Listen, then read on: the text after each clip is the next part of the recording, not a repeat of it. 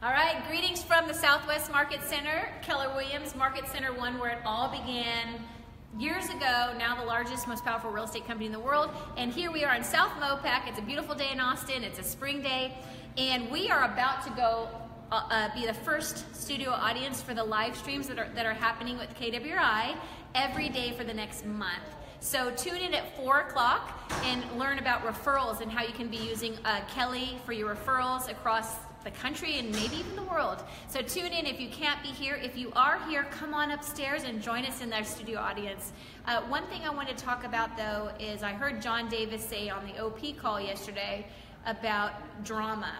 Drama or productivity, you get to choose. And so he said, you know, put on the wall drama and then put an arrow going upwards equals productivity, and then you put an arrow going downwards.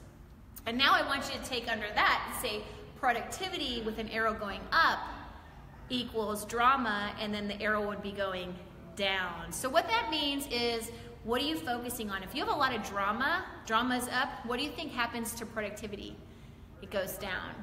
And when productivity, you know, is down, then all of a sudden you start paying attention to all the drama around you in your life. So I want you to think about that is with your clients, in your business, with your staff, with the people around you, with your family. If you're focusing on productivity, being proactive, making good decisions, are you focusing on the things that really aren't going to move you forward? So just a great thing that you can be talking about. Edie, Dyron, come join us for our live stream. Come upstairs. It's the live stream the whole world will be watching.